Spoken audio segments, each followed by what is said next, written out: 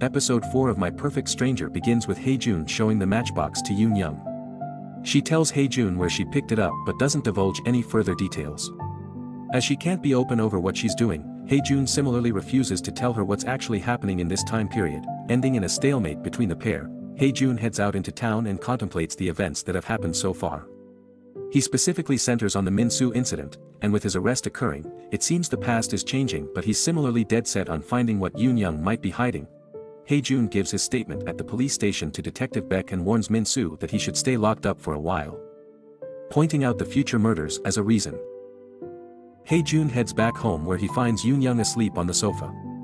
She's not really, but is just pretending and soon follows him outside so the pair can eat. They head to the cafe, but neither are in the joking mood. They sit and eat pastries together, and Yoon-young is shocked at how good they taste. After, they rush back home in the rain and Yoon-young does manage to sleep pretty well all things considered, and even has a message from Hae-jun, giving her instructions for getting ready for school, including heading over to Sunni's place. Sunni's mom is overworked and completely disregarded by the rest of the family, while Yoon-young is flabbergasted to be in front of her younger family members. She tries to keep it together, especially when her grandmother gives her lunch. As they walk to school, Yoon-young has a newfound respect for her mom, especially as she realizes that Sune was living her own dream through her daughter, enjoying their moments together.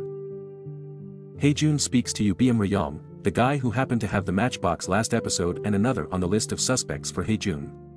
He learns that these matchboxes are apparently used by many of the kids in school to add a love letter inside and hand them to people you like.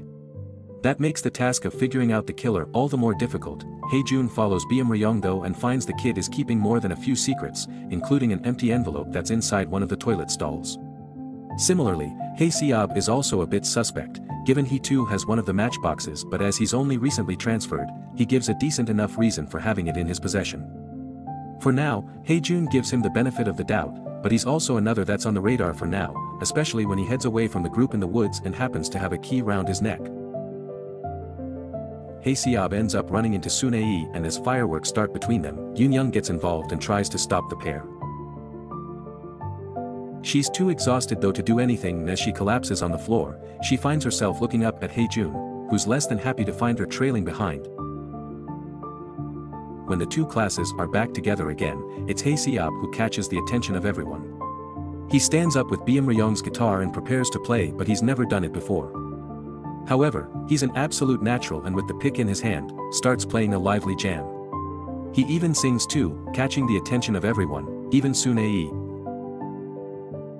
One person who's not enthused by all this is Mi-suk. She's already got a lot on her plate, given the situation with her family and her mom acting frostily. Hae-jun is similarly conflicted, and as the kids all dance and sing obliviously, he goes over what he's found out so far and how difficult this is going to be to solve. Lo and behold, the first victim, a young woman, happens to show up in the woods.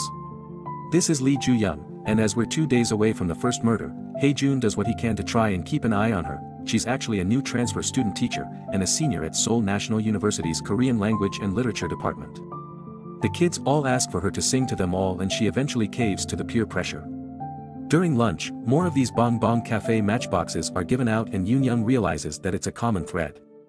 She knows that this is connected to Hae-jun somehow, but while she shoots him a suspicious glance, Hae-jun turns his attention to Ju-young. She claims that her relative lives in town but we quickly learn that this is an outright lie. She doesn't have any friends or family in town, but Hae-jun plays along and all the same and even hands over his number, asking her to contact him if anything untoward comes up or if she needs him.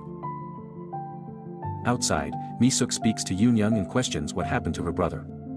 Yoon-young squares up to her but Mi-suk points out that she's already discovered her weakness. It's clearly Sune.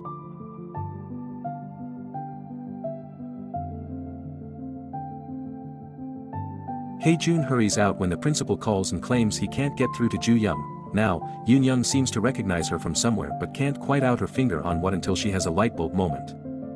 Searching through the novel Mi-suk wrote, it becomes clear that she was referencing Ju-young by her description. But why? For what reason? Min-soo is released from prison that night, and while searching for him, Hae-jun and Yoon-young end up colliding in the street. Having read Mi-suk's novel, Yoon-young knows that something bad is going to happen. Mi-suk referred to Ju-young as her first beautiful death, so the pair talk and finally decide that now is as good a time as any to be honest with one another. during the epilogue, Min-soo, in the present, meets up with his sister in their old house.